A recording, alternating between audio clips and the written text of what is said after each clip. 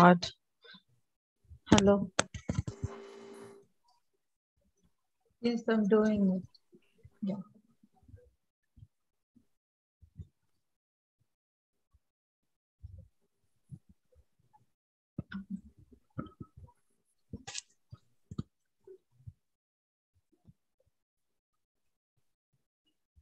Okay, so we are live.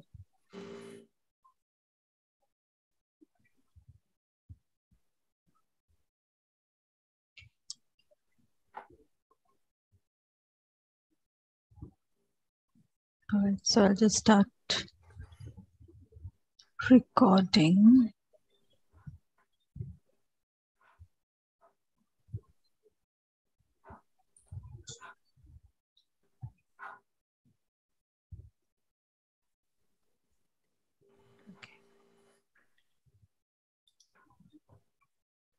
So let's start. Hello, everyone.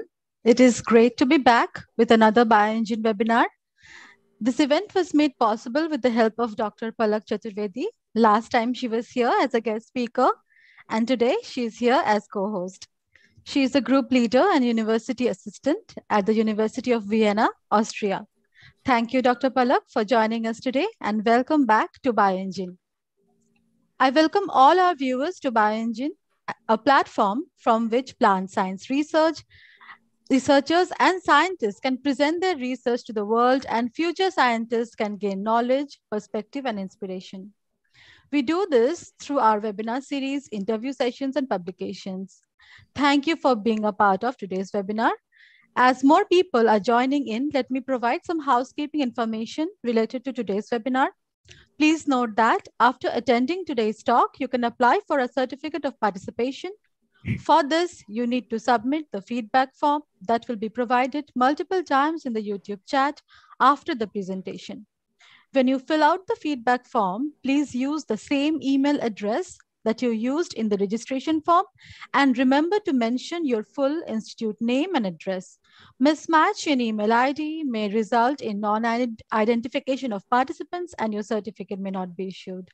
You can collect your participation certificates after 2 to 3 days from our website. Bioingene does not send certificates through email.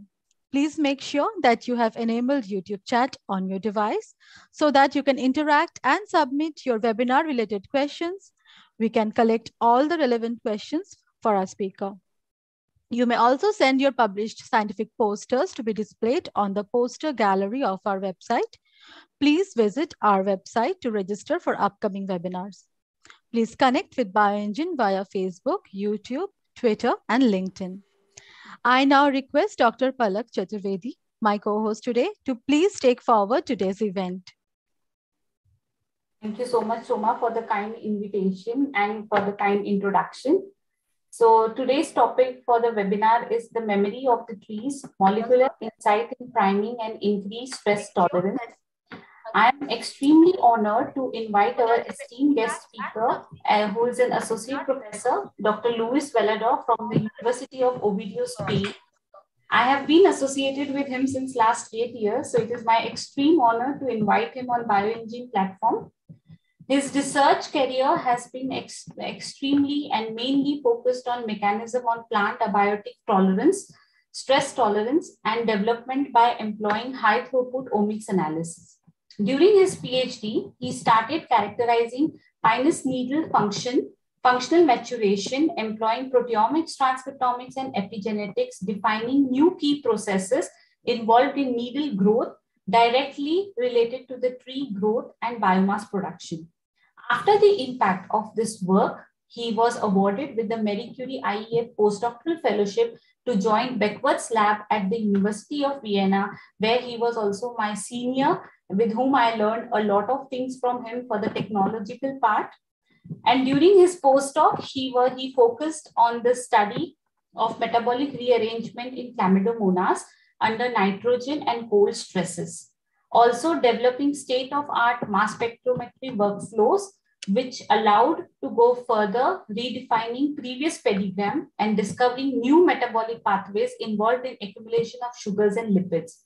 After 2 years in Vienna, he moved to Czech Globe, Center of Academic of Sciences of the Czech Republic as a team leader, where he started developing a state-of-art platform for applying LC-MS methods in Pinus growing around the work to explore proteome and metabolome while continuing his work in microalgae such as Chlamydomonas.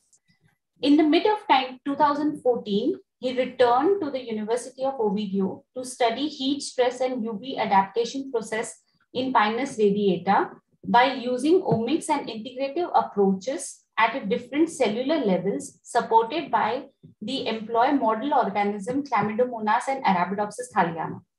This research line has been continuously supported by the competitive grants.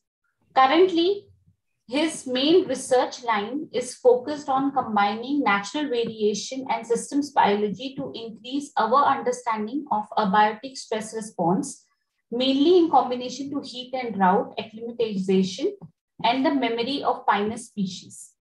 He has contributed as a PI in 4 national projects, as a researcher in 1 European and 9 national projects. He has published 75 articles in the high-ranked journals, 18 book chapters, and edited special issues in Journal of Proteomics, which he is also a member of editorial board, Frontiers in Plant Sciences, and co-edited book in Plant Proteomics Methods in Molecular Biology, 3rd edition. According to Google Scholar, he is highly cited researcher. Around 3,500 citations are already there, and his H index is 33, which is an average of more than 30 cites per article. He has published in most of the prestigious journals in the field of molecular cell, PNAS, blood, molecular cellular proteomics, the Plant Journal, Biotech for Biofuels, Journal of Experimental Botany, and so on. He is a usual researcher, reviewer for the top journals of his research fields. That includes several, and also a board member of a Spanish proteomics society. We are highly honored and glad to receive him on a Bioingene platform. We welcome you on our webinar session. Please share your screen and we can then start listening to your amazing research talk. Okay, thank you, Palak, for your really kind presentation, introduction. So I will start sharing my screen and start this.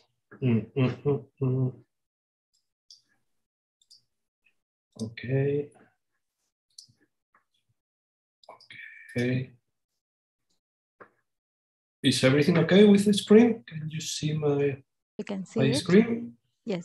Okay, perfect. So then I want to start today thanking Bioingene, Sugo, Palak, and all of you for giving me the opportunity of sharing a bit of the work we are doing here at Oviedo with all of you. And today I want to talk to you about the memory of trees. So the main question is, can a tree remember what happened in the past? Can a tree teach its siblings of what have happened in the past? So we will talk about it during this talk. So as an introduction, as all of the different organisms, living beings, all of them need to face some stress situation during their life. We can, okay. We can talk about some cold period, drought period, heat stress period, floodings, interaction with other living beings, even sandstorm, pathogen, pests. So animals can or have one ability that is that they can move. They can move a little bit, just 1 meter, just to look for a shade, for water, or even they can move thousands of kilometers with migration, only to find the best climate, the best environment to survive and to complete their life cycle. But what about plants? They are static. They cannot move, but still they survive. Different plants have different strategies to overcome with stress periods. For example, annual plants are coordinated with environment to grow and flower when the environmental conditions are favorable, but then they produce the seeds, for example, to pass the winter when the situation or the environmental situation is not so good. Also, annual or biannual plants, they reproduce, let's say, quickly. So they can use meiosis, they can use sexual reproduction in order to evolve and to find more adapted genotypes in order to survive if the environment changes and become more stressful. So this is possible because they're short generation times. But what about trees? Trees are long-lived species that they need, for example, in the case of pines, 8-10 years the minimum to start flowering. So their generation times are really large. As a result of that, the number of sexual reproduction cycles are much more lower than annual plants. So this tool that life gives us, the sexual reproduction for adapting to new environments, are not so, okay, they are very useful, but they are not so useful than annual plants. In fact, there are pines that live so long. This is a picture of Pinus longeva. This species of pines can live up to 5,000 years. So 5,000 years in perspective is quite a lot. 5,000 years ago in Egypt, the Giza pyramids were really brand new. They were still recently built. But nowadays, this empire has fallen. And also Romans rise and Romans fall a lot of years. But if you see this in the historic perspective, you can see a picture of this Pinus longeva. About 2,500 years on trees, we have this seedling. Time passed, and currently we have this tree. And this tree still can survive. So here is like a fossil. You can think how many generations of other plants, of other organisms has passed in 5,000 years. Also in humans, how many generations of humans have been in 5,000 years. But in the case of Pinus longeva, it was only one generation. So it limited its capacity to adapt to environment through sexual reproduction. But you will think, okay, what happened in 5,000 years? Imagine this tree has faced for sure a lot of heat stress wave, drought wave, cold wave, pests, the interaction with some herbivores, some deers, but it's still there. But how can this pine survive? Because it was 5,000 years in the very same place, without no possibility of moving or hiding or avoiding stress. This tree needs to cope with the stress and survive. How can this be possible? Okay, this is one question that I like a lot. And also pines are also incredible plants because we have another species of plants, for example, Pinus pinaster or Pinus radiata, that they are not really so with the same capacity to survive for thousands of years, but they have a really strong capacity for adapting and for growing in different places. For example, Pinus pinaster is a Mediterranean pine. It's one of the pines that we are working with together with Pinus radiata. And this pine, as Pinus radiata, has a really nice characteristic for timber industry. They grow fast, they produce more or less wood. You can get other products like trementin, produce mushrooms, etc. But also it is a really nice experimental system because, for example, Pinus pinaster grow in the north of Morocco, in the Atlas Mountains, also grow in the islands from Italy, some islands from Greece. That is Mediterranean climate, really warm summers, not so cold winters, not so many water availability during the summer. But at the same way, they grow in the Atlantic part of Europe, the north of Spain, the Britain, from France. And here there is cold summers, cold winters, very rainy days, but still they can adapt and they can produce. Because of this characteristic for timber industry, Pinus pinaster have been introduced in United States, Chile, Argentina, South Africa, Australia, New Zealand, Tunis, Turkey, and in all of these places, this species become an invasive species. Why? Because Pinus pinaster has a really impressive capacity to adapt to new environments. So here, I also like to raise more questions. So why these species are able to acclimate and adapt so well? This is striking, really, the capacity that this species has. Which are the molecular mechanisms behind this acclimation and adaptation? How this happen? How this happen at molecule point of view, from a cell point of view? And considering that we are working with pines that are not sequenced, that their genomes are really large, we are talking about more than 20 gigabase pairs, that is 200 times the genome size of Arabidopsis, 100 times the genome size of mice. How can we perform molecular analysis in this species? So this is what we do at my group. We want to use pines as model species for understand how these wonderful species adapt to stress, have memory to stress, and can survive and colonize new environments. So we are here in the north of Spain, Atlantic Spain, very rainy days.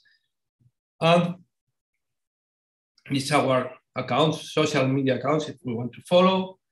And yeah, this is our main question, okay? Will plants be able to acclimate and ultimately adapt to new climate as climate change is changing our environment so quickly? So for doing that, we use omic analysis, we use molecular analysis, we use transcriptomics, proteomics, metabolomics, also physiological profiling. And yeah, everything is based on this. All of you are familiar to that. We have a genome.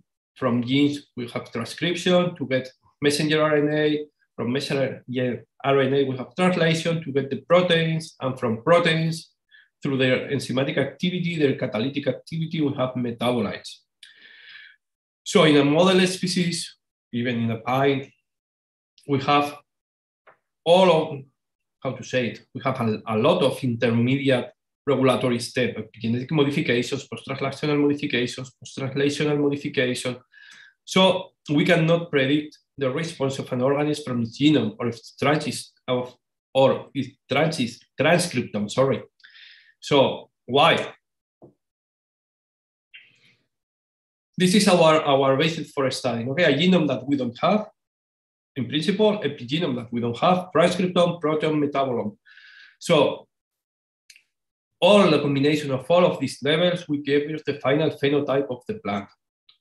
And in principle, following the central dogma of molecular biology, you may think that if we have a genome or we manage to get a genome, we will get everything of this and we can predict the genotype.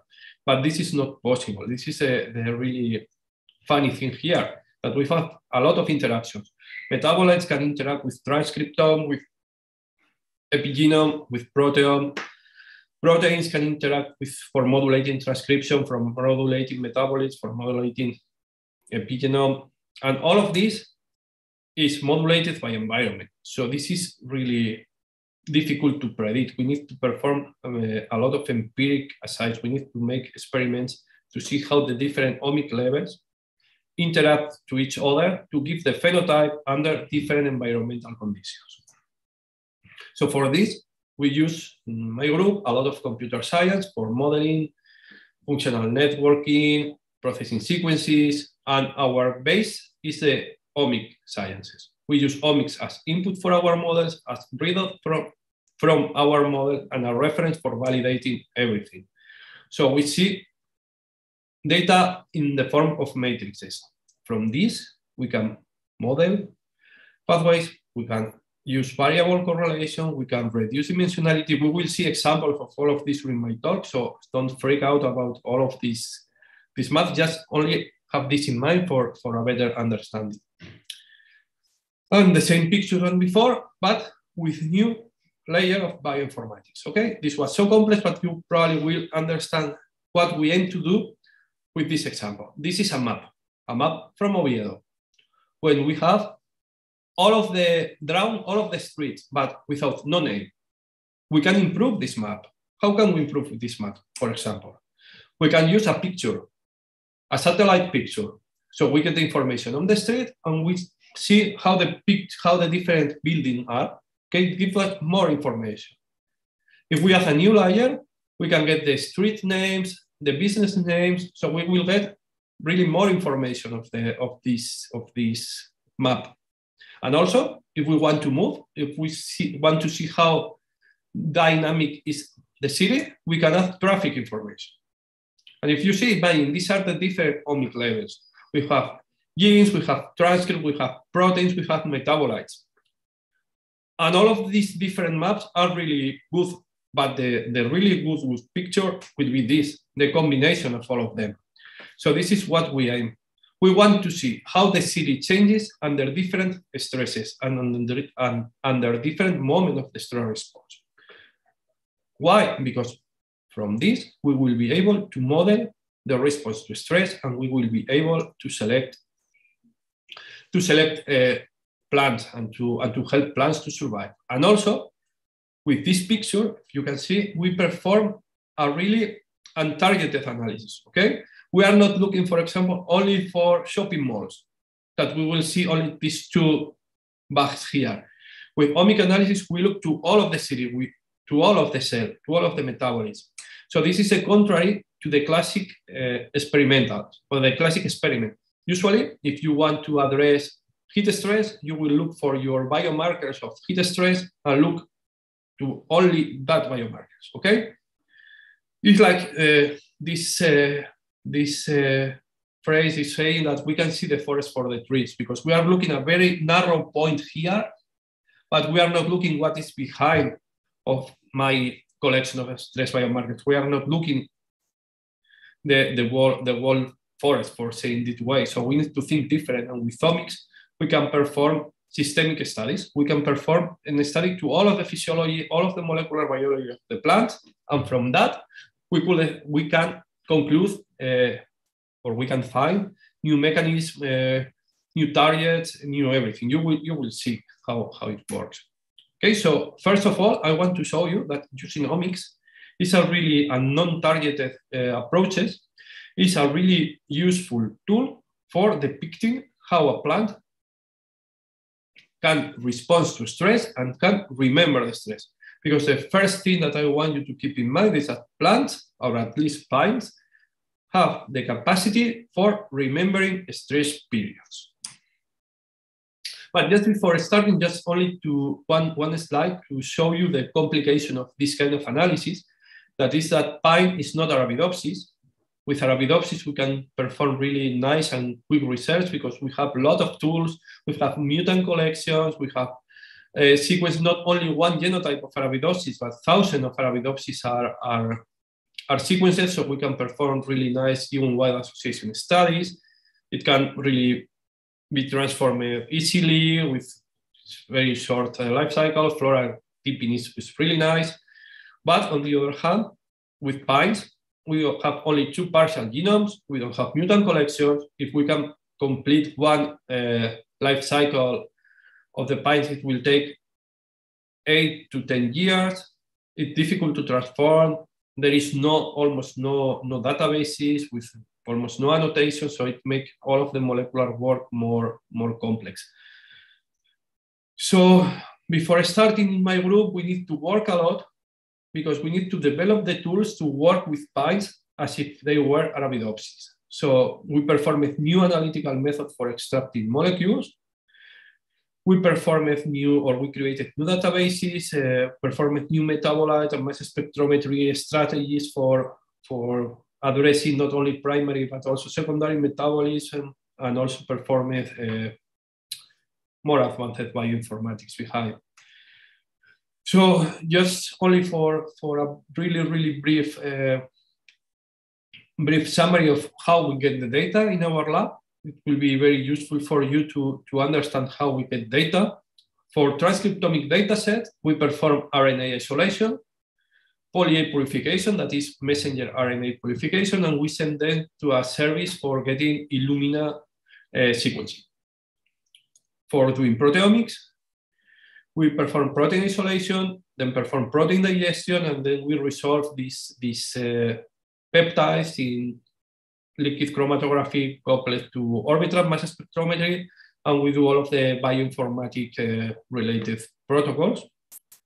And for doing metabolomics, we perform metabolite isolation, we fraction our metabolites in polar and non-polar, and then we use liquid chromatography and gas chromatography coupled to high-resolution mass spectrometry. Non-polar fraction, mainly lipids, are resolved in gas chromatography, and polar metabolites, organic acid, secondary metabolites, etc., are resolved in liquid chromatography. Okay, this is more or less a general scheme of how we get data. But we need to get data that is comparable, that this data will be useful. So for being useful, what we want to do is to perform extraction of all of these compounds, all of these RNA, protein, and metabolite for really the same sample. So we will get a perfect overlap between transcriptomics, proteomics, and metabolomics. Imagine, for example, this map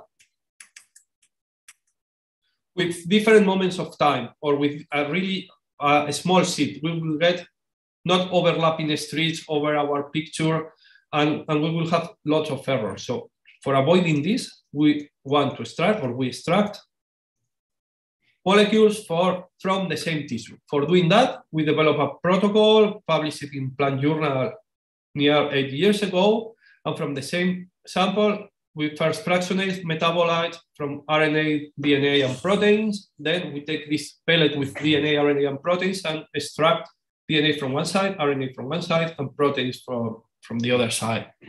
We also develop some analytical methodology, so allow us to use really strong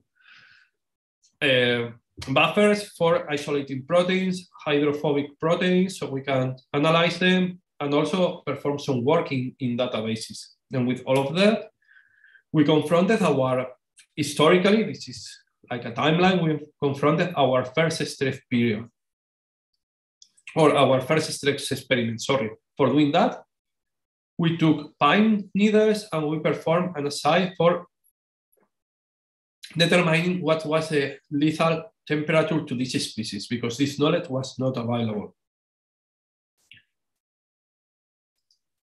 So,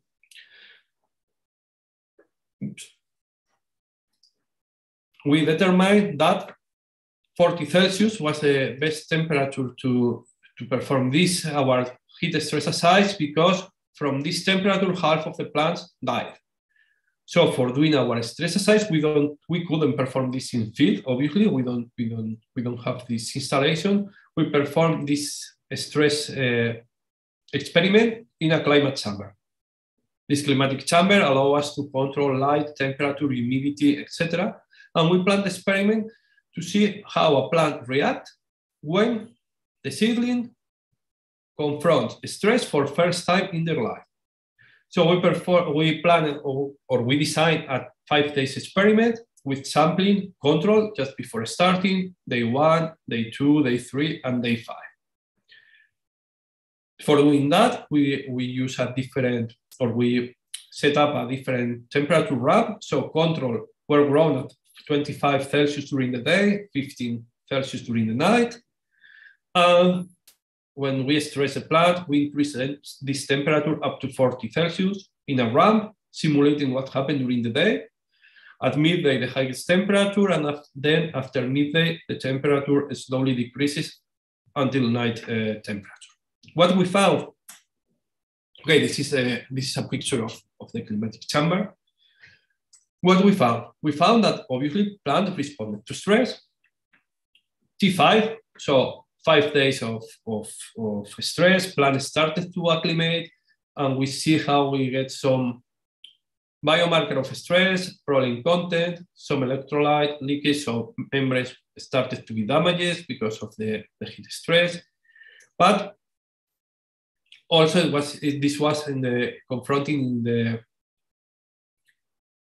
at the same time that MDA, lipid peroxidation, and other total starch, total soluble sugars, first decreased and then increased. Why? Because at the beginning, plants needed a lot of energy to cope with the stress and to rearrange all of the metabolism and all of the proteome or of the protein in order to produce or to adapt, to acclimate.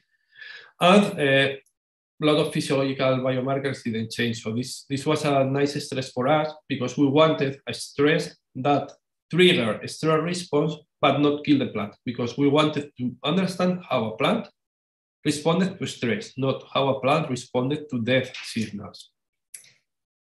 We isolated transcript, proteins, and metabolites and see what happened. What happened? First of all, we looked with this Venn diagram, which were the transcripts that were exclusive of control situation, first wave of stress, first shock, and then when the plant was acclimated, and we saw a really interesting fact that, for example, the most of the transcripts were related to plant acclimation after 3 days of exposure, also the most differential metabolites, but in the case of the proteins, it was after 1 day of stress. Why? Because we thought that this happened this way, that first we get the genome transcriptome that is adapting, we get new proteins. These new proteins that are here are the proteins that will work for remodeling the metabolites, and then this metabolism remodelation triggered by these enzymes are seen obviously afterwards, are seen 2 days after these proteins are synthesized. Also, we wanted to see if the different proteins, transcripts, or metabolites were related with the same biological functions. So we performed this classic approach of studying transcript, proteins, metabolites, one on each side. So we saw that, for example, under control situations, we get principally glucolysis, fermentation, normal respiration of a plant, normal metabolism, nitrogen assimilation, sulfur assimilation. But what happened after the stress shock? It happened that the main proteins changed. Why? Increased the stress proteins, stress signaling proteins, increased redox response proteins, and also metal handling, that is also quite related to redox stress and development. This was after 24 hours of stress. But what happened after 72 hours? That the most important groups were secondary metabolism and minor carbon metabolism. Why? Because the tissues start to adapt. They were adapting, so they were recovering the capacity to grow, to produce new metabolites, and also to use sugars. And also, that is really, really cool for my side, is that we get increased RNA-related proteins and hormone metabolism transcripts. What does this mean? That hormones and RNA, or changes in RNA, are the key factors for surviving, for acclimating to stress, and for remodeling the metabolism in order to cope with this stress. At protein level, we saw similar proteins, okay? RNA-related proteins, redox-related proteins, and also hormone metabolism and carbon metabolism proteins. And interestingly, also, stress proteins and transport proteins were present during all of the analysis stress period. This is quite important. Stress, you need to survive, you need to cope with the stress, and transport is quite important because you need, as we will see, to move proteins and to move metabolites within cells and within cell compartment in order to coordinate a response for surviving. And in metabolite point of view, we only get a significant change of the metabolome in the categories related to hormones, mitochondria, and signaling, as it's expected. Hormone is still doing their work as a signalers, as a coordinator of physiological response, signaling, obviously, and mitochondrial transport. We will also use PCA and PLS, that are methods for reduced dimensionality, because for here, I forgot to tell you, but we get near 70,000 of transcript, near 4,000 of proteins, and also thousands of metabolites. So which are the metabolites and which are the most important variables within these three groups? We need to use a method to say, okay, these are the most important proteins, the most important metabolites, the most important transcript. So for doing that, we use a data reduction of the dimensionality analysis, PCA, probably all of you know, and PLS. And doing this method, we can classify the samples. And as you will see, we can separate T3, T1, and control when analyzing transcriptome, proteome, metabolome, and physiological data set all along. And also when we integrate all of them. with this class of analysis, we can check which are the most important transcript, protein, metabolites, and physiology, and we can build something like that. This is a heat map, but not with all of the variables in my study, but only with those variables most important for distinguishing the different treatment.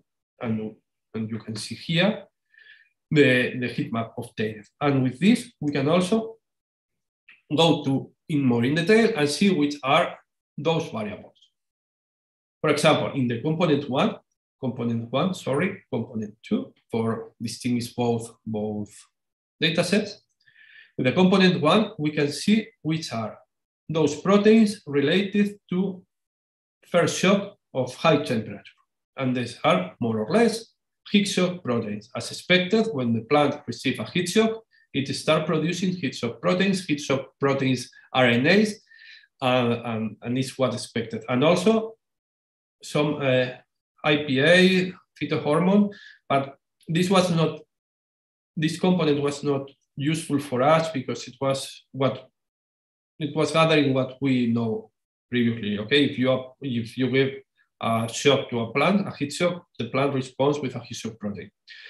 We wanted to see or to look more in signaling and in memory. So the component 2 was more interesting for us. Why? Because it was related to acclimation. We see different changes in ribosomal proteins. We see the relation of gibberellins. We see the relation of cellulose synthase, cell wall enzymes needed for making cells that resist this new temperature.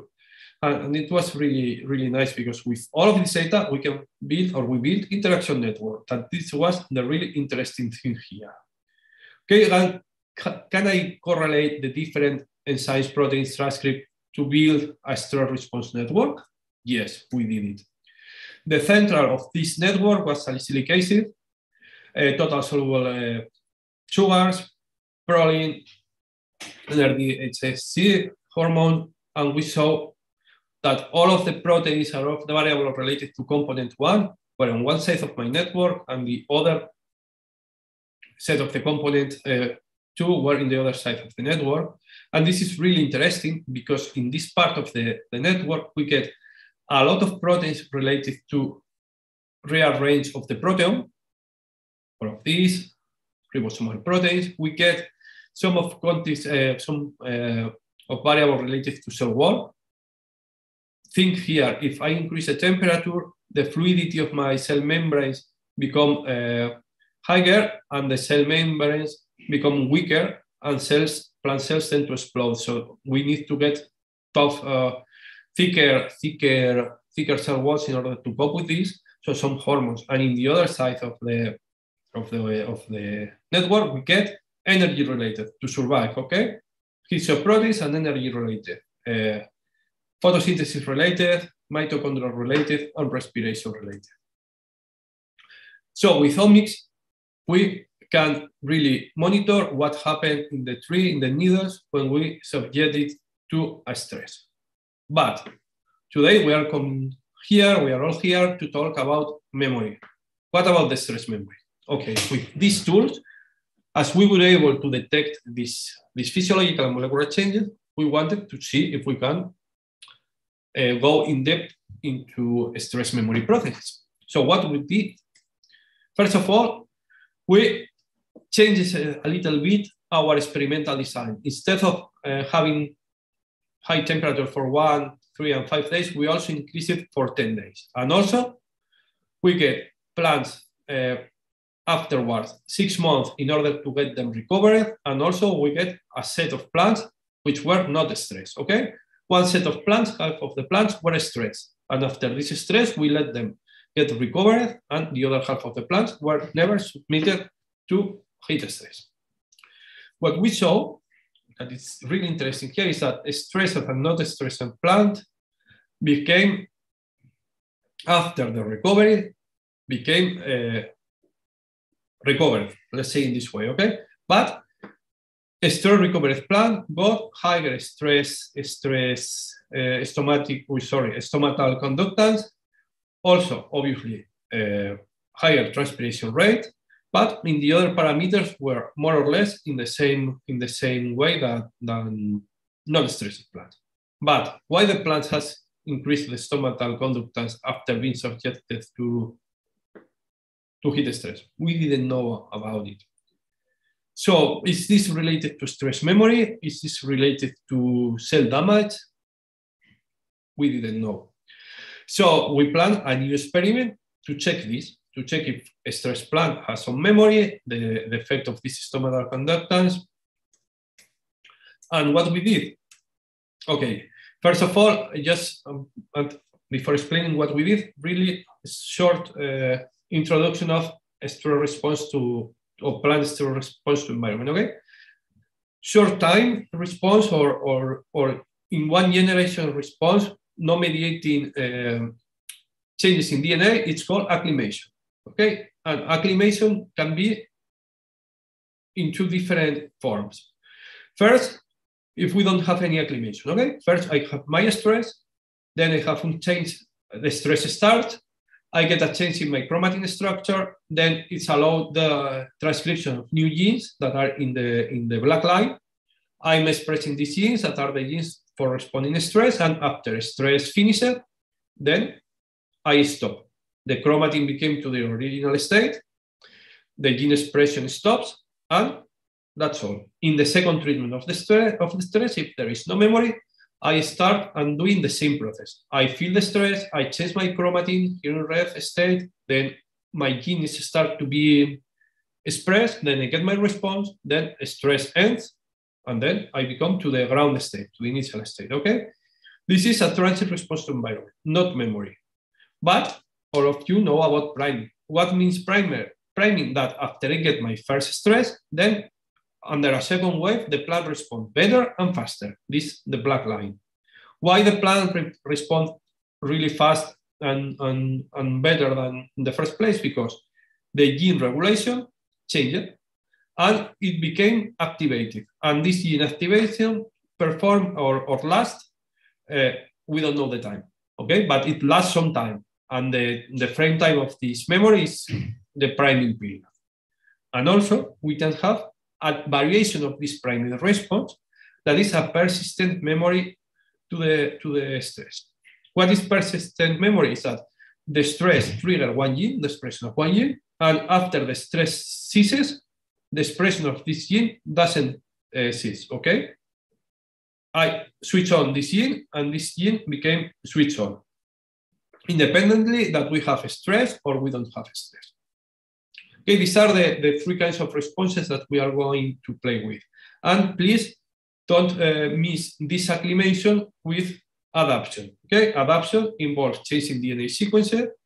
This implies reproduction, and is, for example, the basis of local adaptation, natural variation, etc.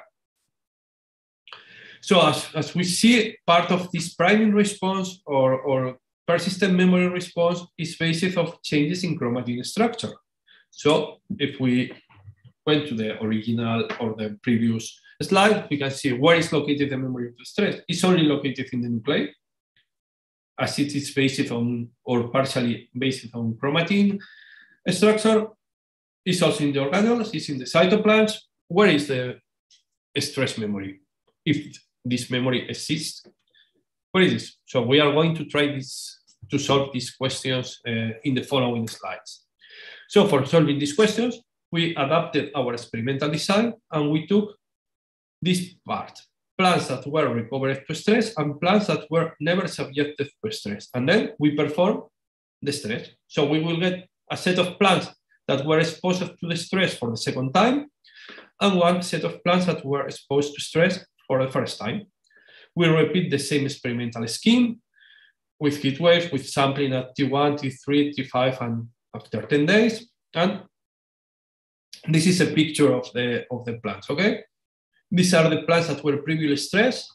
We stress the plants again, and they become more or less similar. They were not so affected from a phenotypical point of view.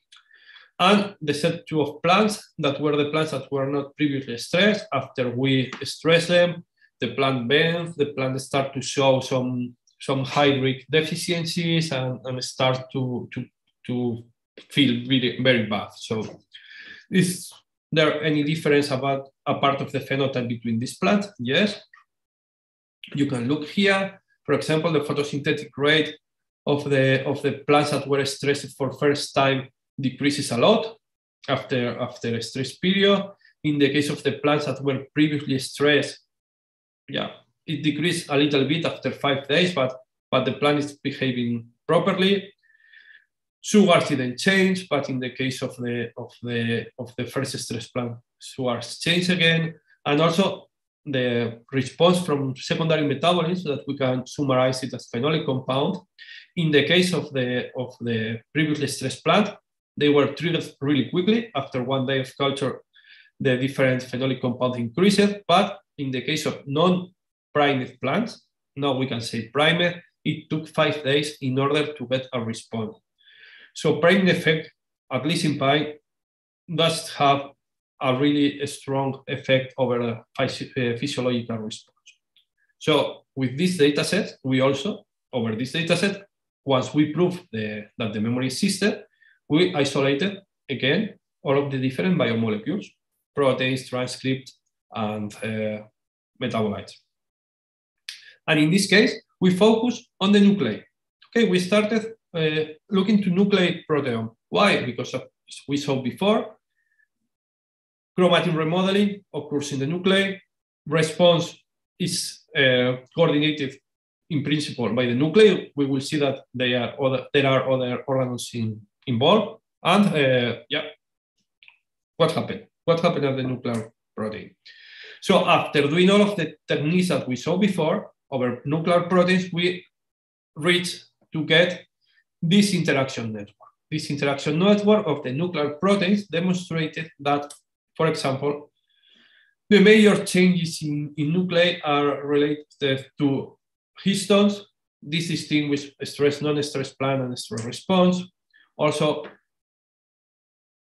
RNA processing, this you will see will be very important. RNA processing, splicing, isoforms, and obviously histoprotein. Okay, histoprotein are also important to keep the function.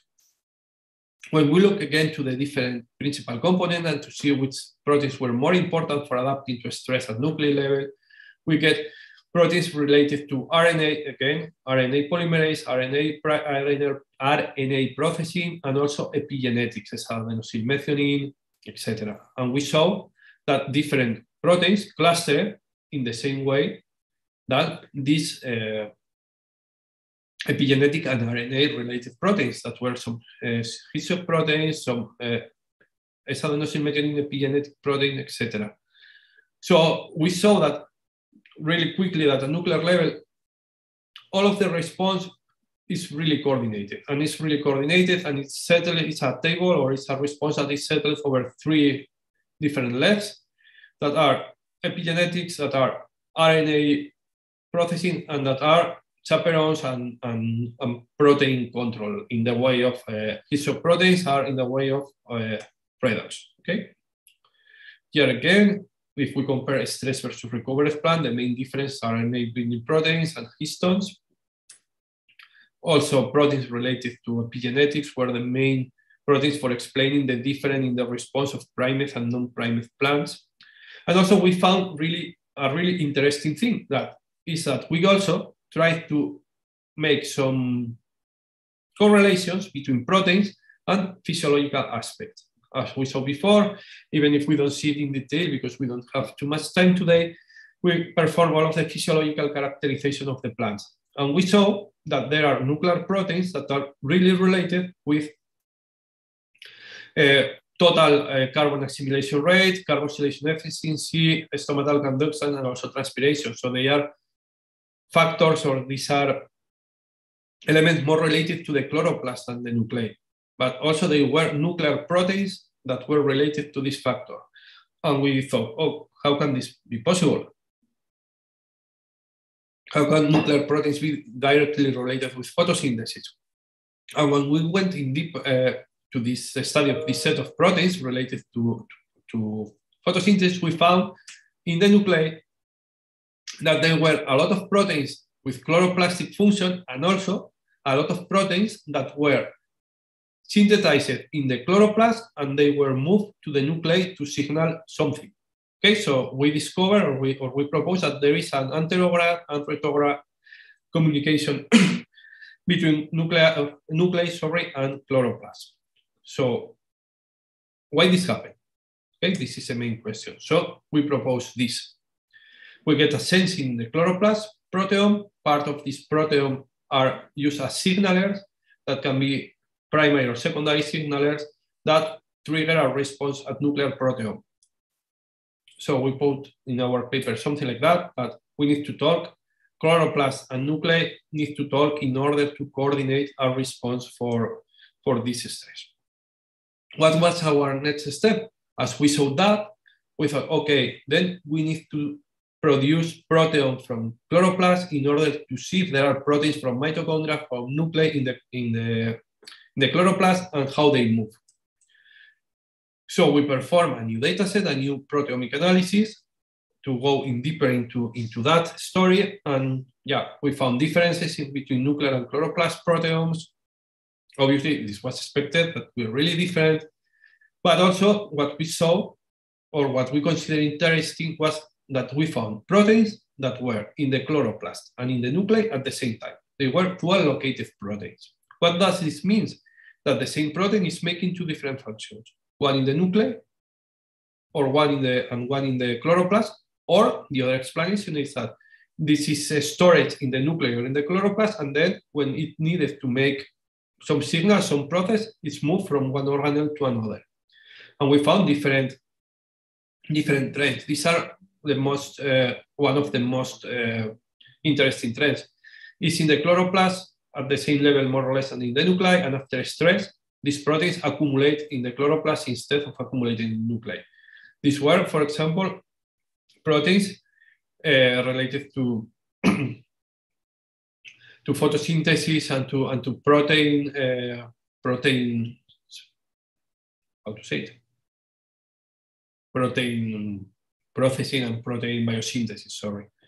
Cluster 3, for example, this is really important because it were more or less in the same level or even lower in the nuclei, and after stress is increased, and these proteins are related to RNA processing.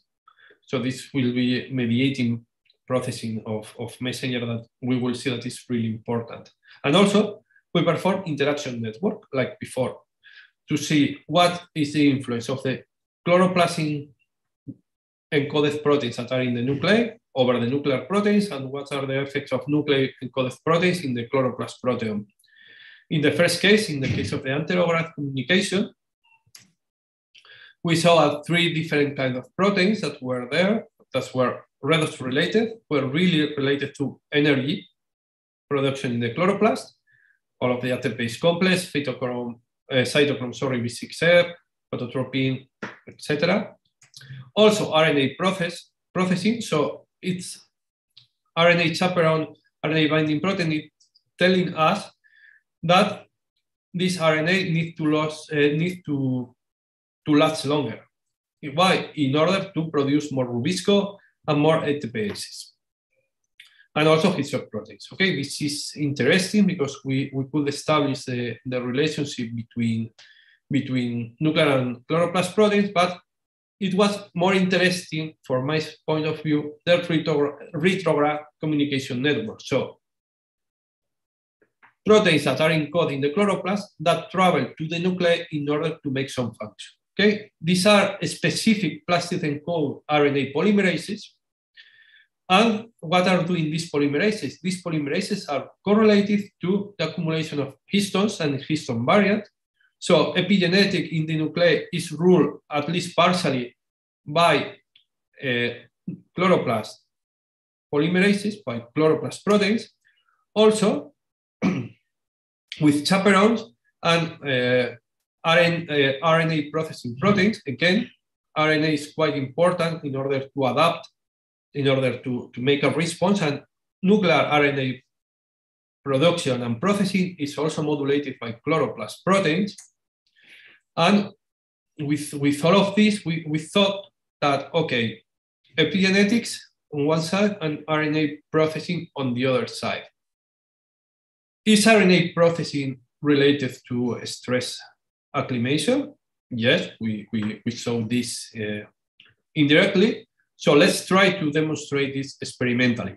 So then we focus on our transcriptome proteome, and we start to look for alternate splicing. Just as a very brief introduction, you know, alternate splicing is that one gene will have or can have different exons that after splicing can be combined in different forms. For example, this is a messenger RNA from this gene with all of the 5 exons, making the protein A that will be better for microenvironment 1 or environmental condition 1.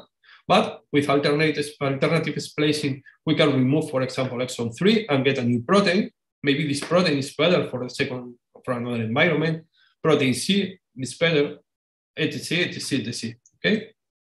But how can we study this alternative splicing from omic datasets?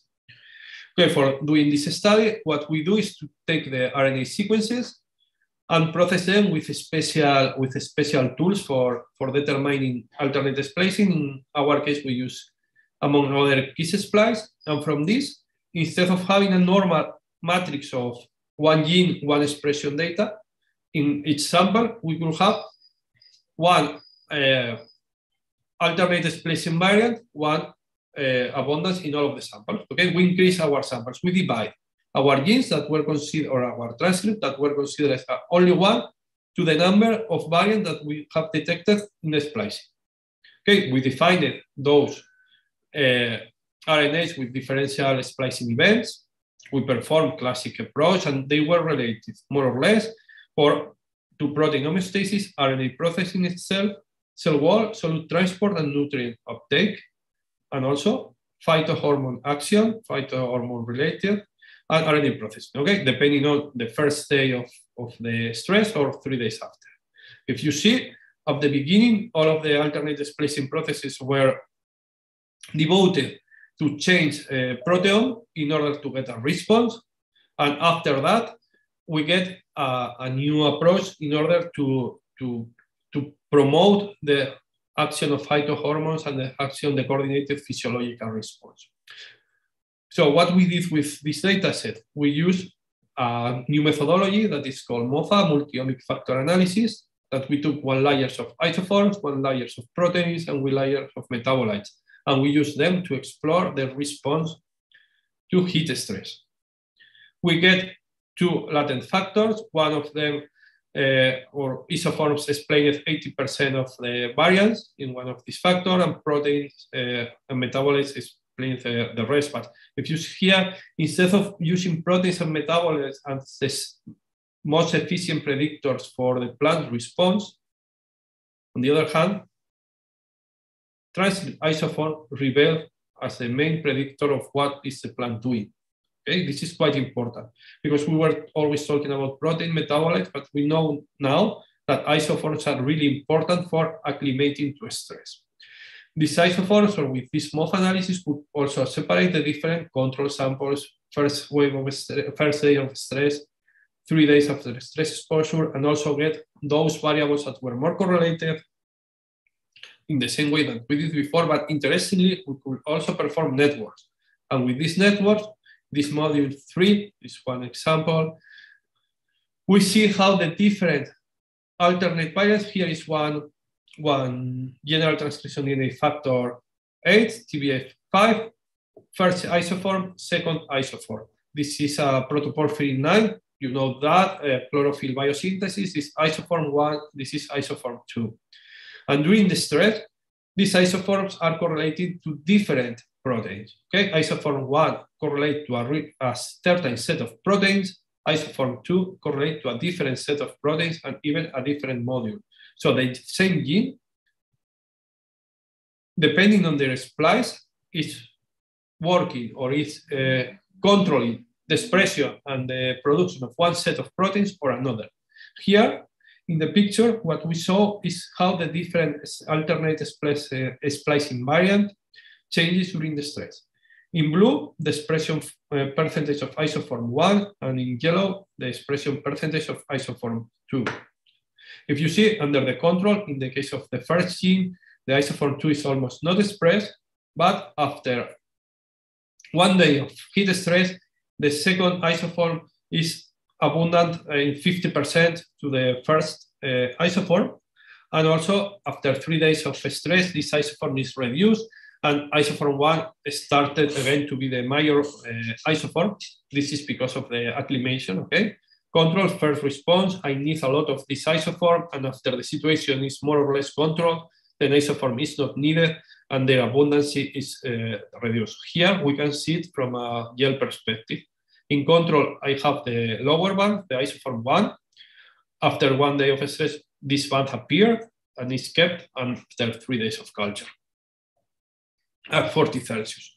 Also the same with protoporphyrin 9. If you see, control doesn't have the second isoform, but after heat stress, the second isoform appeared and it was kept. And also here we see the band. And here the question is now, okay, isoforms and alternate splicing is a really nice mechanism to cope with stress. But is it related to stress memory? Can we say that alternate splicing is related to stress memory, to priming? So we took the same experimental system that we took before. We stressed the plant, we wait 6 months, and we stress the plant again. What we saw that in the case of both genes, in the first set of stress, here we have 3 replicates, control T1, T3, T5. If you see start appearing this band, then it was kept. Then we recover the plant. But after recovery, the isoforms will still retain in the controls in the case of both genes. So this is a persistent method of stress response, as we saw before. So we can say that alternate splicing is related to that. Now we are working on going in depth into these proteins and see why alternate form 1 and alternate form 2 behave differently, and why one isoform is better for one environment and why other isoforms are better for other environment. But also in the memory, the next step to the memory or the memory is adaptation. So can plants adapt? Yes, can plants adapt? Can we know this adaptation or this process or this adaptive process? And can we integrate this omic with environment? And finally, can the trees teach all of knowledge to their progeny, to the siblings? Okay, so for doing that, we need to do some environmental analysis in pine. This is a classic genome-wide association study. For example, in Arabidopsis, we get different genotypes, we stress the plant or we phenotype the plant. We went to the genome, make association analysis and discover the genes that were related there. But in pines, this is not possible because we cannot perform this kind of analysis. So what we did, we went to the nature and see if some omic levels can replace the transcript level. So we have a common garden with trees, Pinus pinaster trees from different parts of Europe and Morocco, from Atlantic part, from France to the north of Spain, Mediterranean part, central and south of Spain and Morocco. All of them with different characteristics from the point of view of growth, branching, stress resistant, etc. And this is our classic scheme, but what we wanted to do was not predict the phenotype from all of the different omic levels, but do the other way around. If we have different phenotypes, we can use this difference in phenotypes to see what happens with the different omic levels. Can we invert this association? Okay. Not really, but we can use, for example, metabolites instead of using genes for doing natural variation analysis. The different populations, for example, that we have in the garden were characterized. We use the metabolome of all of them, and we try to predict the phenotype, not from the gene, but from the metabolites. Why was this important? Because this is, as I told you during all of the talk, this species is good for producing wood. But we want really nice wood like this one with no knocks, without these knocks that reduce the value and the strength of the wood. And these knocks are produced when the tree branches. And the different provenances of pine we are working with has different capacity to branch. This is called polycyclism. Polycyclism is a capacity that these pines have to produce more than one period of growth per year. Okay, so usually pine trees has one period of growth per year with only one branch per year. But in the case of Pinus pinaster, we can have even third growth per year. So one branching, one level, second level of branching, third level of branching, one level of branching, two level of branch, third level. So low quality wood. So can we use metabolites to predict that, or why this happened? Okay. So we perform metabolite isolation of needles, and only for metabolite characterization, we were able to distinguish Mediterranean from Atlantic, from transition between Mediterranean and Atlantic climates. Okay, we were able to distinguish the origin of the tree because of these metabolites. And also, if we use the matrix of metabolites, the abundance of metabolites to predict how they can be interacting with environment, we got different metabolites that were correlated to the environment, but not to the environment of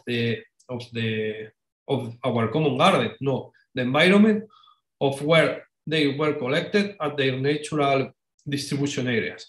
So aridity, irradiance, amount of water, of rainfall, altitude, temperature, and also the capacity of growth of the different plants.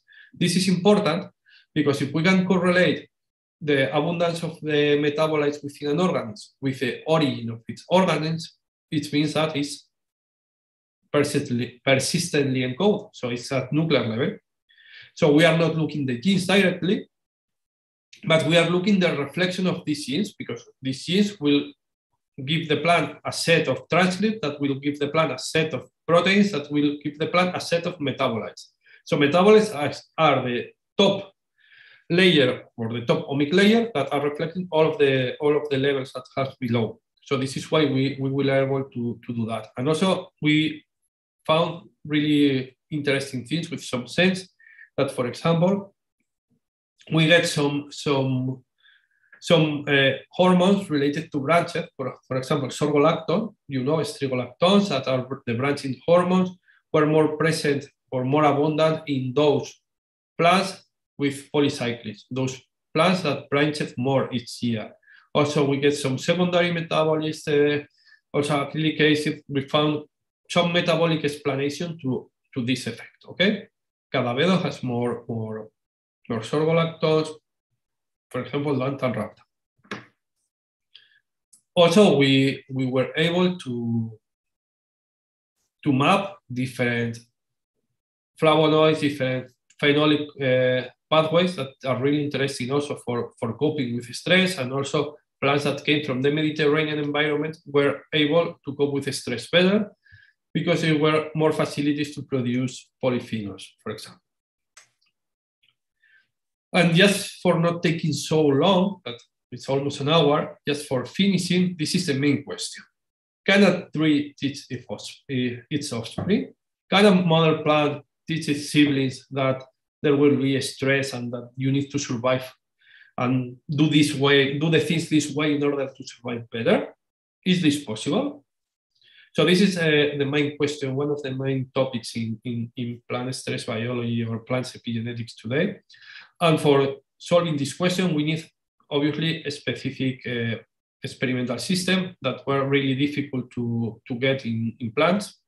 But we were lucky because we get some experimental system provided by a forest company in Chile. This is the central region of Chile. And this company produced seeds that were originated from clonal mothers. So through clonal plantation. So for us, this was really perfect because all of the trees in the plantation were the same. And also the plantation were managed in different ways. One plantation was not stressed, they were irrigated when the exact moment, they were also pruned, they were also treated for not having any pest, and the other plantation were untreated. It was not irrigated, it was not even fertirrigated, no pruning, no pest control. It was grown in the wild, and the situation of this plantation was really bad compared to the well-managed parcel, okay, to the well-managed plantation. So here we have two questions with this experimental system. Will the seeds originated at each plantation exhibit specific phenotypes? Will the seedlings exhibit differential stress tolerance? Were the seedlings obtained from seeds of the stress plantation respond better, faster, or in a differential way to stress than the seeds originated in the really top plantation? So this is this is our latest work that is currently in the review, and we solved some of these questions. Okay, but for doing that, in this case, we use an not exotic, but a different treatment. We move from heat stress to UV stress. Why? Because now we wanted at this moment to target chloroplast. As chloroplast talk to nuclei and chloroplast seems to control the part of the nuclear response, we wanted to target chloroplast. And the most effective way to stress chloroplast was performing some UV stress treatment. So this is the experimental design. Plants are grown at 15 Celsius during night, 25 during the day, perfect. And we perform a UV treatment for 8 hours that are coincident with the midday. And we do that for 8 consecutive days. And after that, we sample the plants at the different times indicated here, okay? What we saw at the beginning, okay, so we perform in this case a really broad physiological analysis. We use fluorescence measurement, we use Rainbow protocol that we developed in our group in order to check all of these physiological parameters from really small amount of samples. And at the beginning, what we saw is that plants from both origins, seedlings from both origins, behave really similarly. So we start thinking about that stress memory maybe was not real.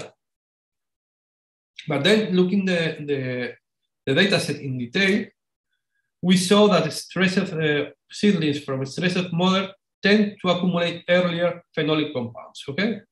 These are total phenolic compounds, and in brown or light brown color are the samples from stressed mothers, and in purple, the samples from non-stressed mothers.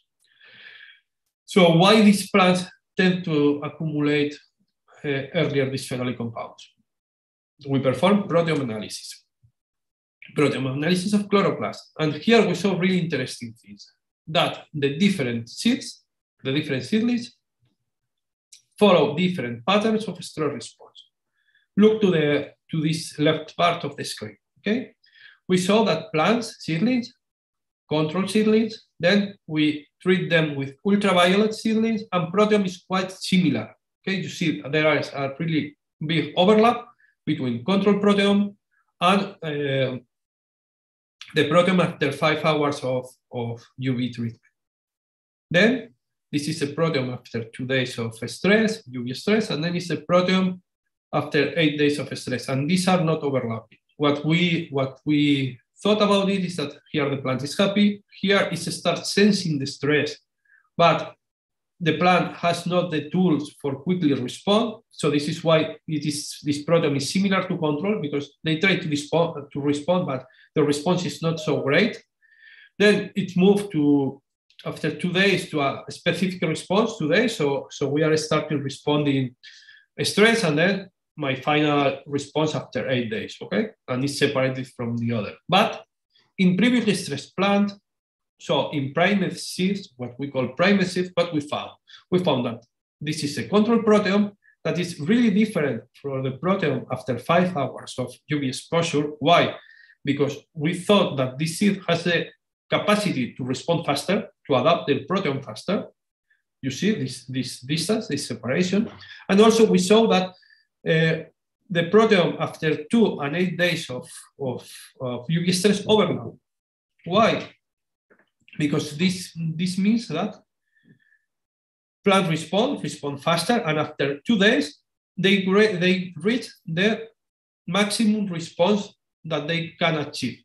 So my maximum response is 2 days after my first doses of stress. And then I'm completely acclimated to this stress. This is not what happened in control plants of subpopulation which was not previously stressed. Okay, so this demonstrates that there are some kind of stress memory, transgenerational stress memory between mothers and seeds. Also, we try to make some network to see what happened within this different population and see what are the relations. So in the seeds that were not stressed previously, we saw that most of the proteins are related to MDA. MDA, you know that lipid peroxidation, oxidative damage. And to this is everything correlated, okay? Everything correlated that are proteome, ribosomal proteome, related to this. So that means that I'm producing new proteins to cope with that. Some catalase starting to have some response of redox response, and okay, some small regulatory proteins, but if you see, there are not so many proteins correlated to that. This is a slow response. Plants doesn't know how to respond. Okay, they say, oh, I'm getting damage from I don't know where, UV, okay, but what can I do? They start trying and they start preparing to respond here. But what happened with the primate seeds?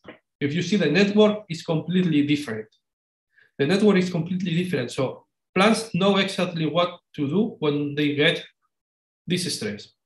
So we have total phenolic compounds linked to a lot of proteins, also photosynthetic rate linked to a lot of proteins, total flavonoid linked to a lot of proteins. So plants know how to respond. Obviously, mother plants were not subjected to UV stress, were subjected to nutrient and water stress. But this transgenerational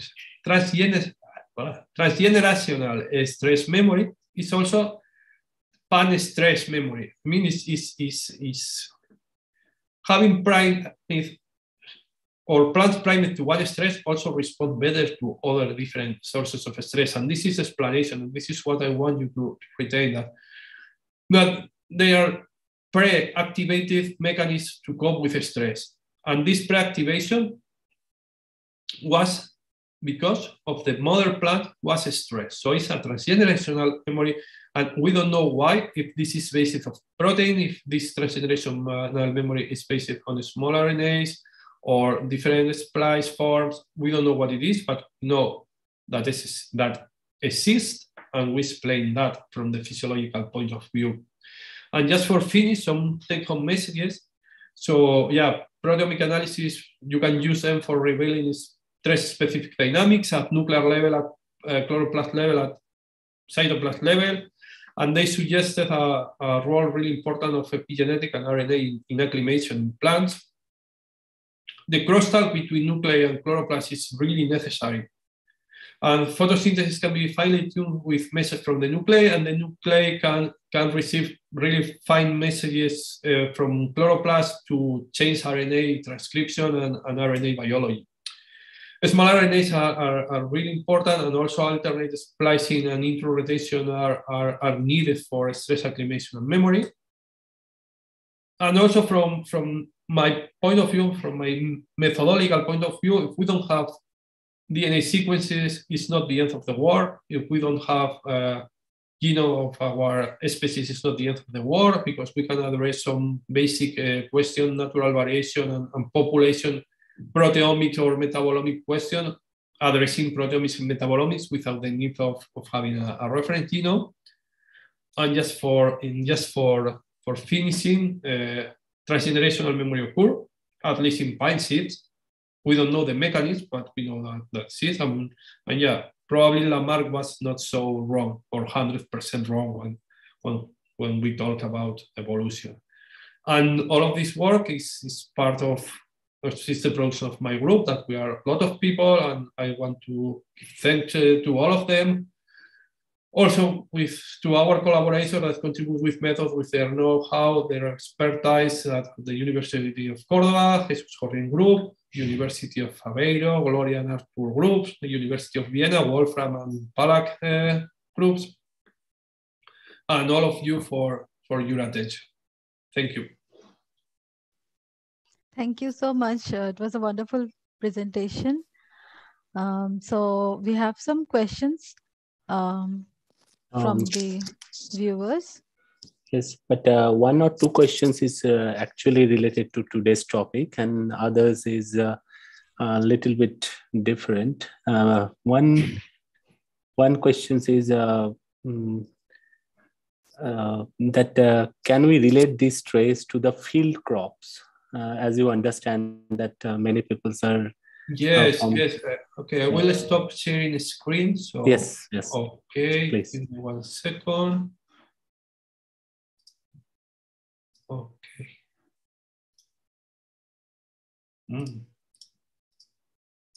Okay. Okay. So yes, we use pine trees as a crop. At the end, we are cropping, but for wood, not for food.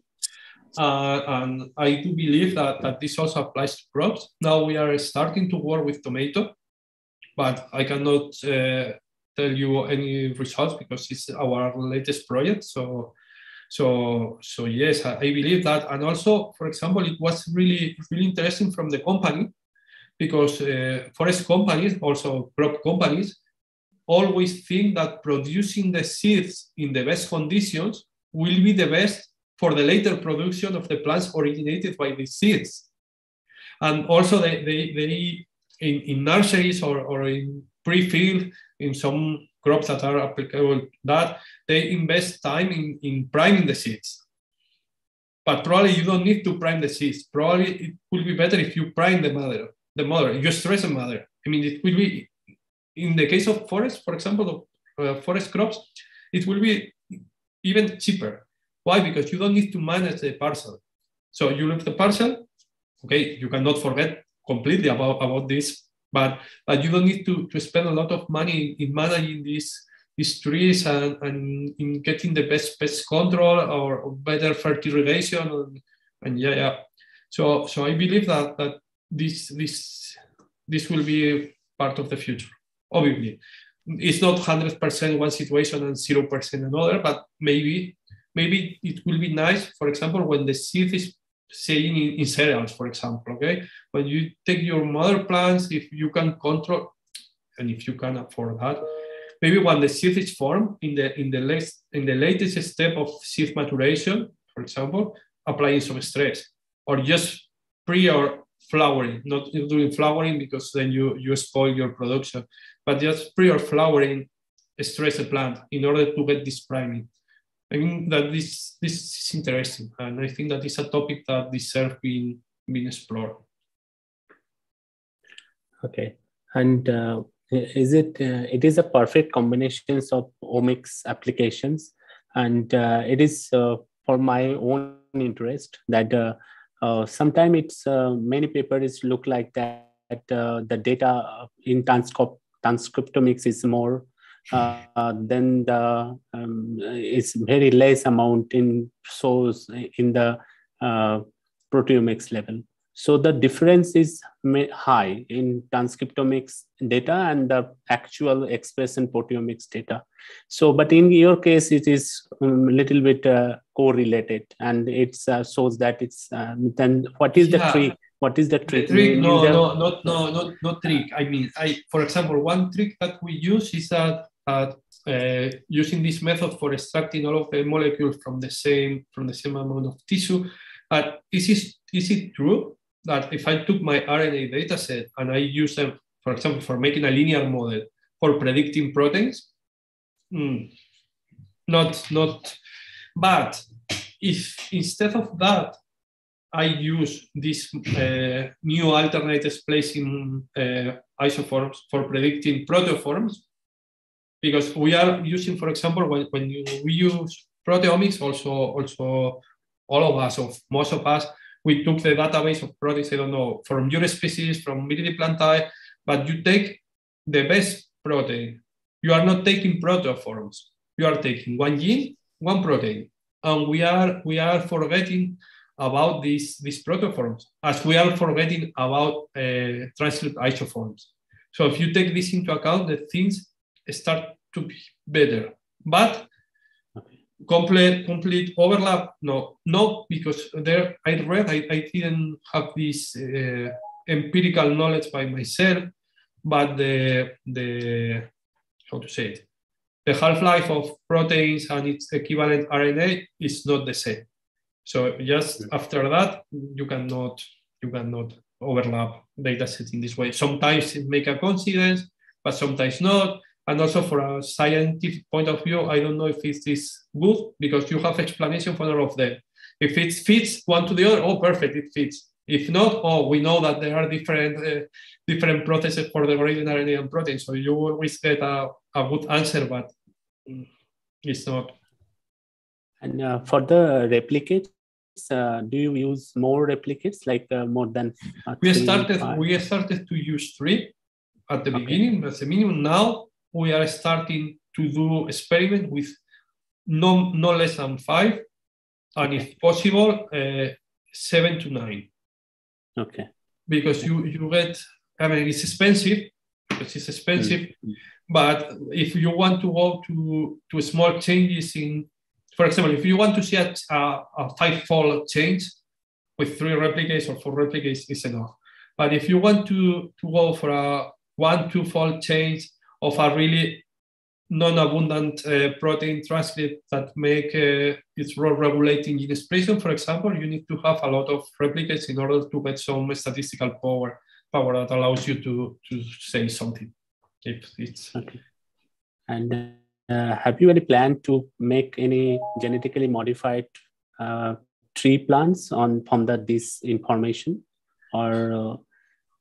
We have in my department, we have some people that is transforming pines, but the problem is that all of the process, if you are lucky, takes 2 years.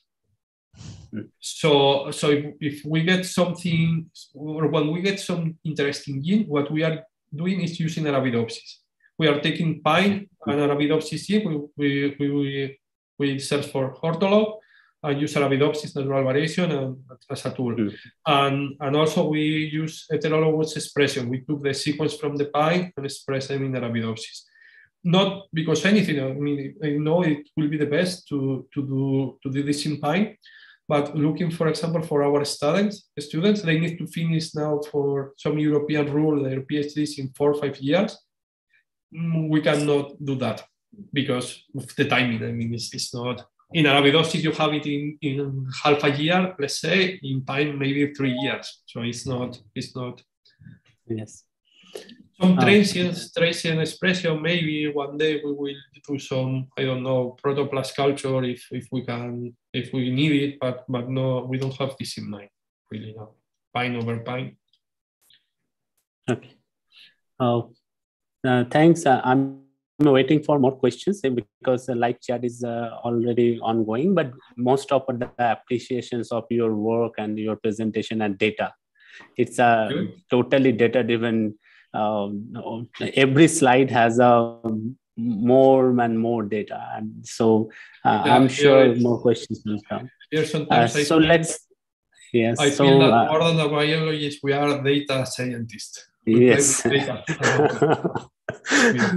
Yes. So I request Soma to go for the interview or interaction sessions. It will motivate us and learn Luis more perspectives. And at the meantime, I'm looking for the more questions if available. And definitely, if related, I ask here, and otherwise I email the Luis and the speaker. Okay. And thanks, Palak, for being with us. It's an honor to have you. And Shoma, let's start, and we are waiting for more questions. Sure. This section is my favorite section because we get to know more about the researchers because, we can only get to know them when they publish a paper. But through this, it's an interaction. The students get to know more about you. Could you please, sir, start by sharing your journey as a researcher with our viewers? How did you start the journey? How I started the journey? Yeah. Okay, so I think that like many of them, I was doing I'm a biologist, so I was doing my biology lectures, and then for doing this how to say it in English, this end of degree thesis, my degree thesis, I joined a lab, the lab which I'm here. Why I choose plants instead of choosing animals or microorganisms or whatever. I choose plants because what I'm interested still today is in the methodology, and with plants we were more free to do things. I mean, for example, it's not the same working with plants than with mice, for example, and then in my department it's physiology. I'm not physiologist. I'm more molecular biologist, biochemist, and then during my PhD I started specializing, and then here we were working with aging of trees. Why the trees age? From a epigenetic perspective mostly.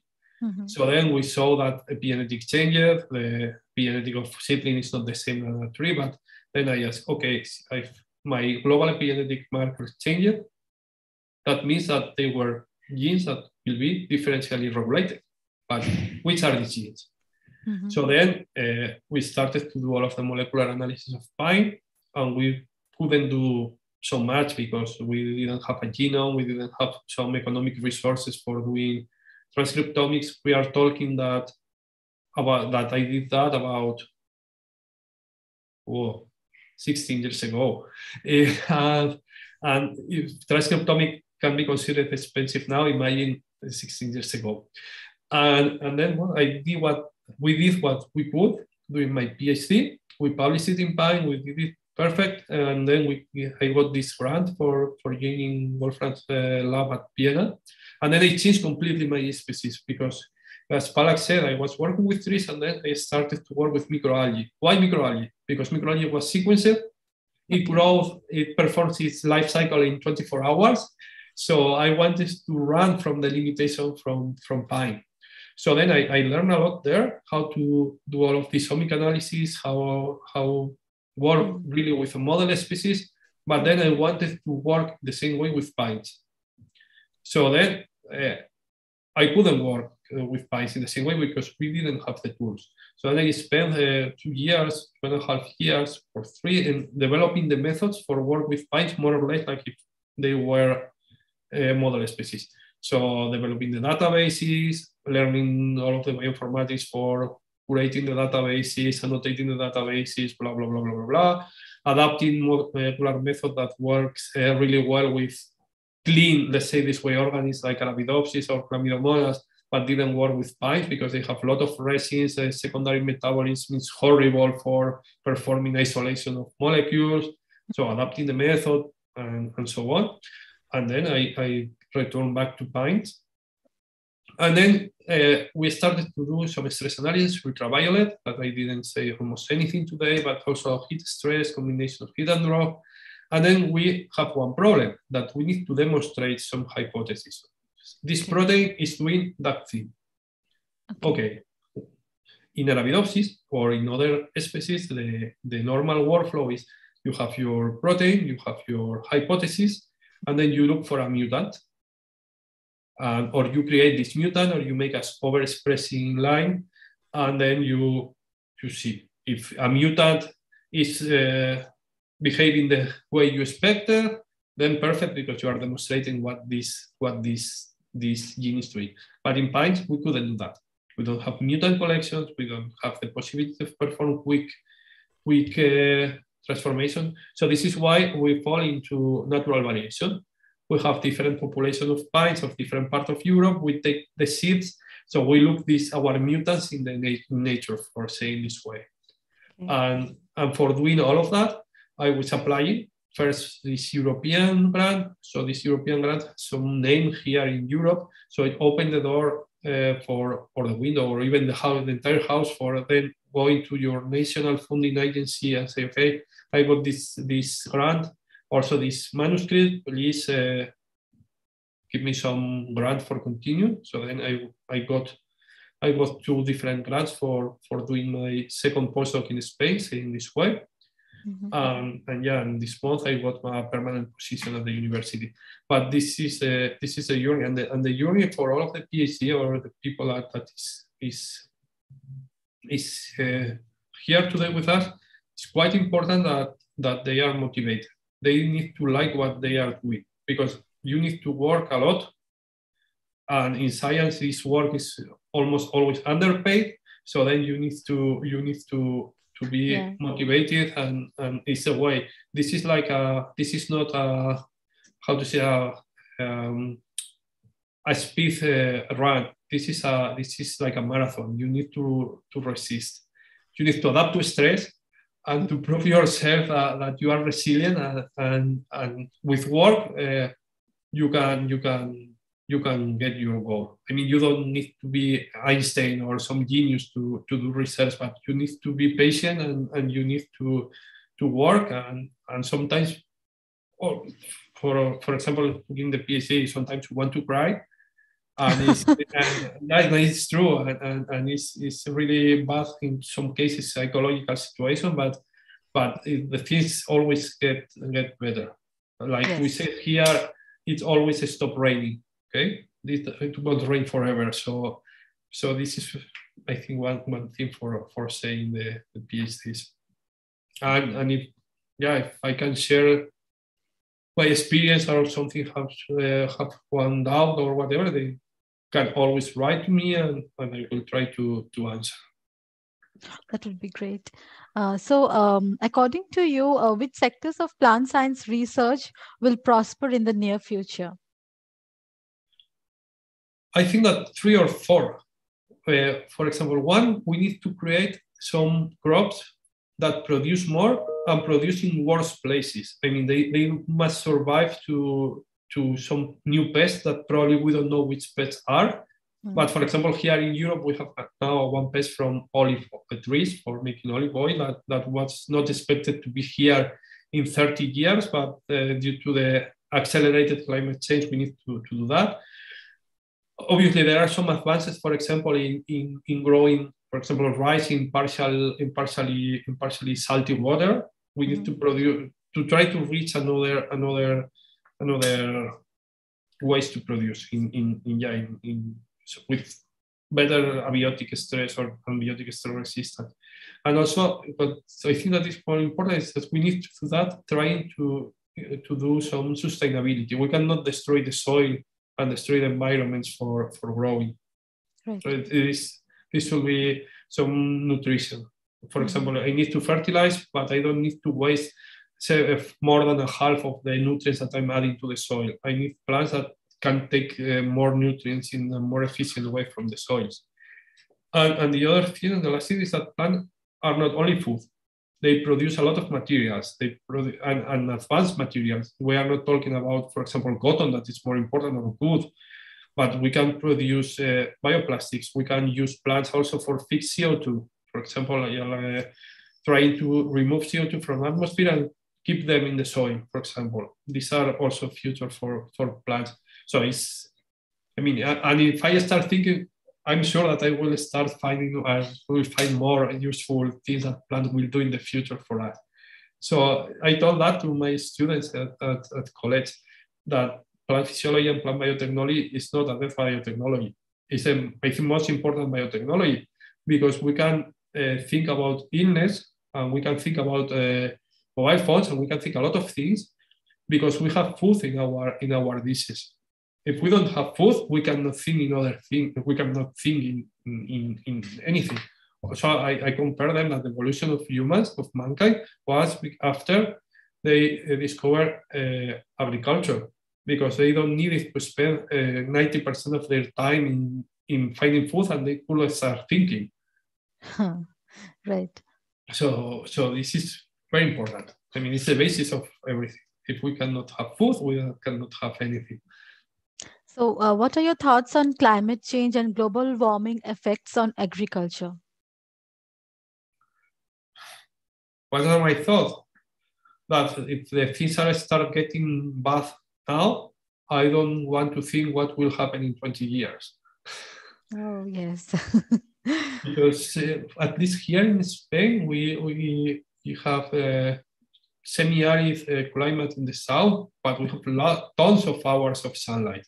So most of the food of Europe is produced here, but we need water. But due to the climate change, every year we have less water, and also we have higher temperatures, and also plants are transpiring more, but we don't have more water to water them. So I think that we need, as a global, because it affects us, all of us, to think something about, or to think it twice, because before continuing doing some things that we are doing. Because for the rich countries, it's really easy, because they could always put money, but we are not all rich, and the planet is for all of us, and all of us deserve the same things. So I think that, I hope that this will be changed soon. I mean, from some of the countries, but I cannot make each year more contaminating, each year going, for example, thinking in the southern countries to buy their food and to increase their food prices and make people of other places have hunger, because it's not. So here is the role of plant biotechnology. You need to produce food in a sustainable way and in a cheap way. Exactly. And yeah. So what is your opinion on GM crops and their future? I like GMO crops, but I cannot have an opinion about their future, because it's a political decision. For example, in Europe, last month, Europe authorized the consume of, I think that it was 7 or 8 new crops. Okay, it were the same crops, but with different GMO genetic modification, but they are not authorized to be grown in Europe. Okay. So it makes no sense. I mean, you can eat them, you can buy them, but you cannot grow them. and this is a shame, because I think that obviously you need to check the safety, but it will be safe in 99.99% of the situation, and it will help a lot of people. And if we normalize GMOs as we normalize genetically modified, for example, people anti-GMOs, for example, if they are diabetic, the insulin came from genetically modified organisms. And they don't see any problem in using genetically modified organisms for doing this kind of drugs. And why not for eating? Also, it was demonstrated 2 years ago that agrobacterium, for example, horizontal gene transfer between plant species mediated by agrobacterium in the field. Yes. So you are doing the same in the lab. This is the difference. But I think they authorized to eat GMOs because you can eat and see for yourself. Yeah, and as I told you, for example, here we like a lot eating pork or eating beef. People is not having horns by the street. They are eating, and the genes of your food, they are still in the food, and you metabolize it when you are digesting them, and you are not getting genes for this animal. So, but it's a political decision. That here, there are a lot of lobbies that are making a lot of pressure about this, and yeah, sometimes or someday I hope that someone will rethink and say, okay, let's do the things properly. Take time. Yeah, not without any control, obviously, but with normal controls. I mean, with reasonable controls. Could you give us some suggestions on how to maintain professional collaborations? Some tips for maintaining professional collaboration it depends strongly on people.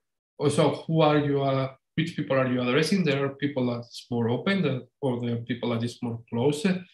And for me, it's as valid as, for example, or my experience, contact some people face-to-face in a conference that writing some email.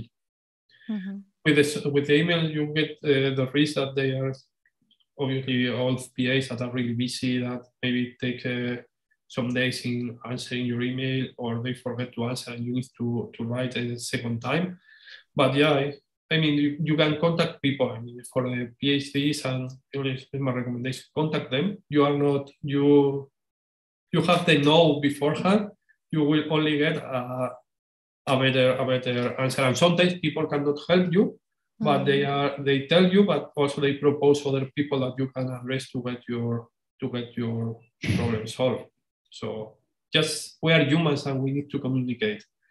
So we are social animals, so we need to socialize in all aspects of life. So I think that is the best way. And don't be afraid of asking anyone.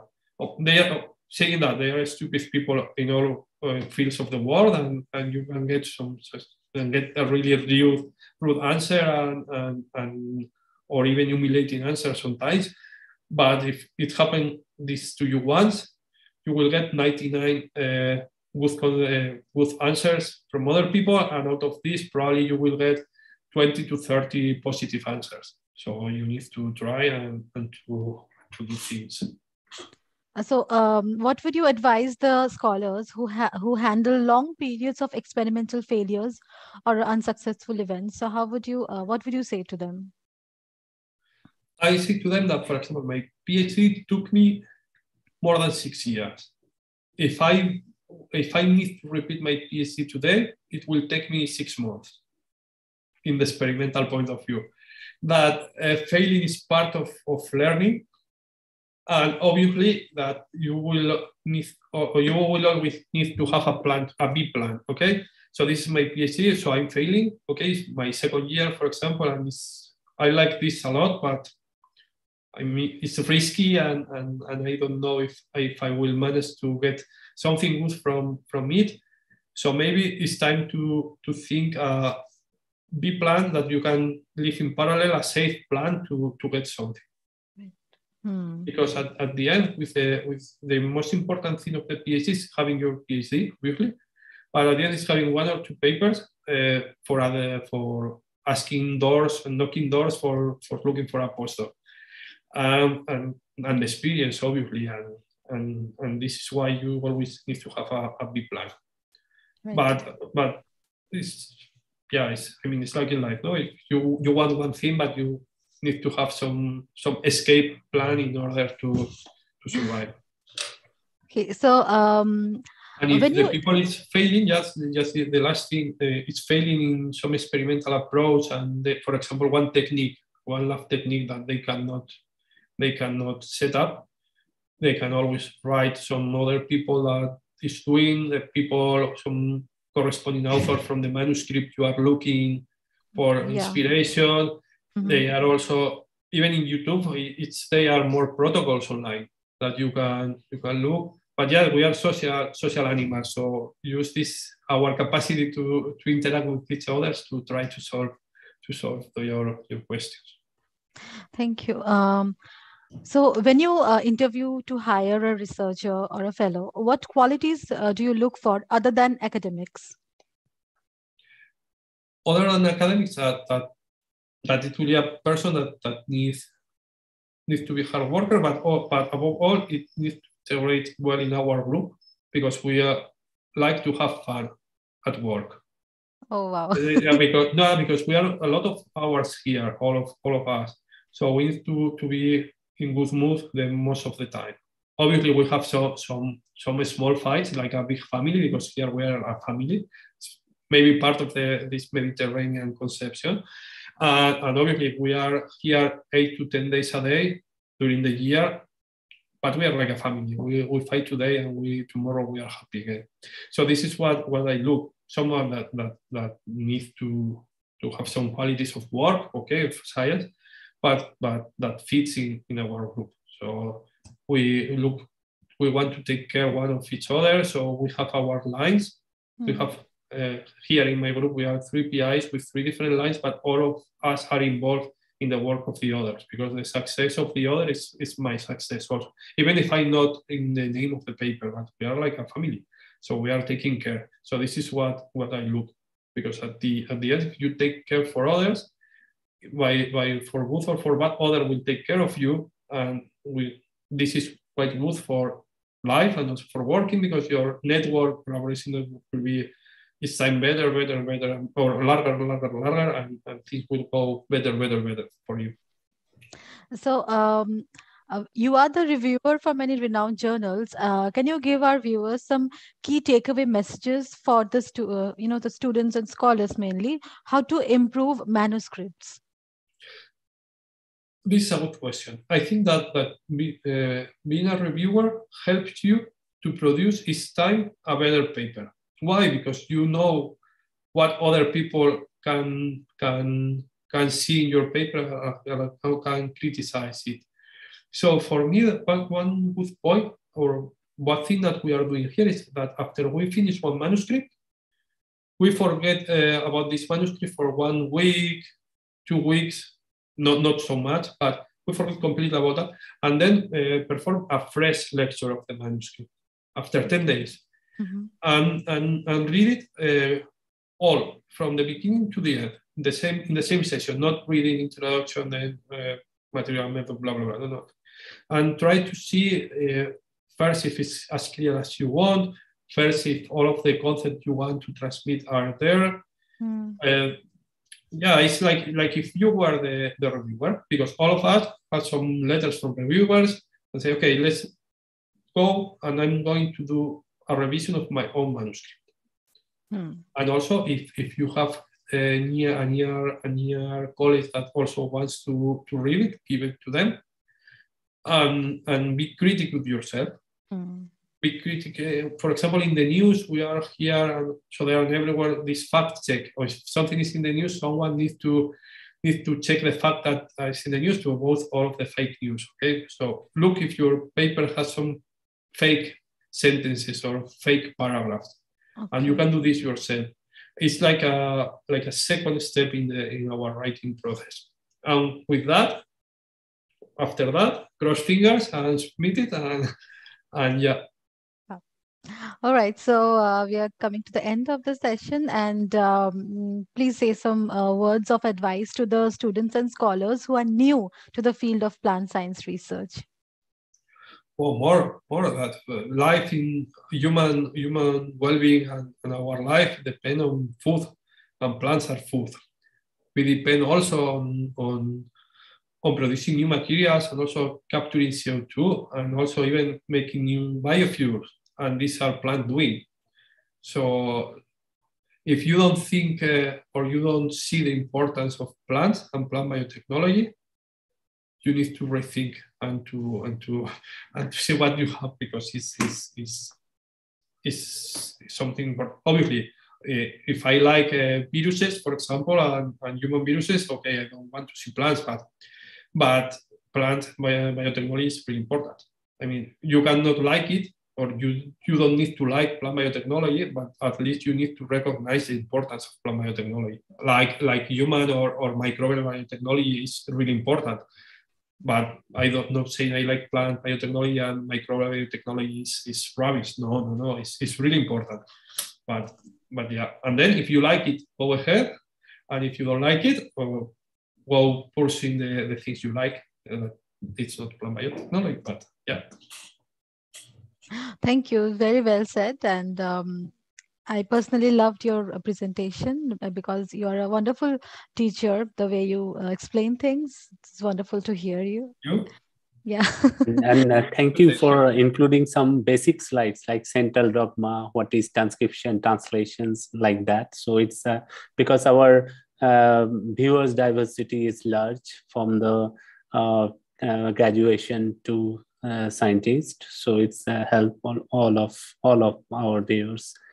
Palak, you want to say something? No, thank you so much, Louis, for accepting the invitation.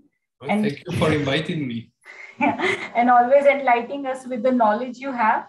I have personally learned a lot. Basically, my whole technique I have learned from Louis. So I cannot thank him enough for everything that I know. So all of your merit is your merit. Yeah. All I almost didn't anything. But it was really nice time. We had a very nice, when I started my PhD in University of Vienna, he was already there. He was my senior and he really helped me a lot. And it was a nice time in the lab. And yeah, and since then we are collaborating and it's, we are looking very much ahead for more and more collaboration. And thank you so much, Soma and Shuvo, for really a nice platform. It's amazing how you guys are arranging all these informative seminars that is really going to help the generations to come in plant sciences. Because and also make a good collaborative work, because plant scientists are very few, and if we know each other, then it's very helpful to planning the experiment or what actually we missed before going to the peer review. So it's an opportunity for all of us. And I like to, if someone use this platform to connect with others, plant scientists and plant loving people, that then it's the really success of the Bioingene, because it's for promotion of plant science and plant research worldwide. And I got many responses, many countries in Asian, mostly are Asian countries. They are appreciating Louis' presentations and they are thankful for that topic. It sometimes is such topic give us more perspective to learn many things and the applications of these omics in a direction. Because in developing country, most of people are try to include techniques, but not the problem. So it's really helpful that techniques are available. You may use this technique in a direction like Louis did, and from very stepwise, he now in the epigenetic or in a mitochondrial chloroplast.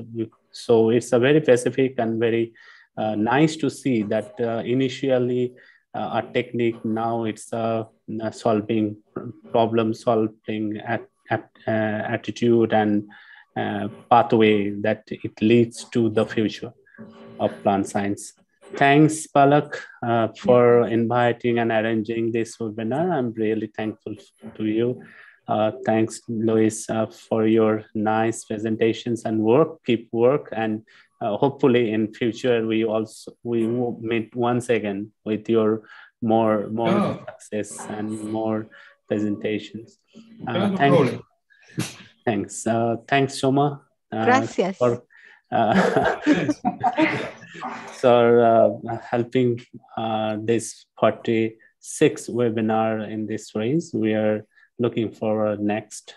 Thanks all the participants for this presentation, for attending this live session, and recording is available for your convenient time. You can watch whatever you want. And I also mentioned the Google Scholar ID of Louis in the description box. So his all paper and upcoming paper will be followed easily.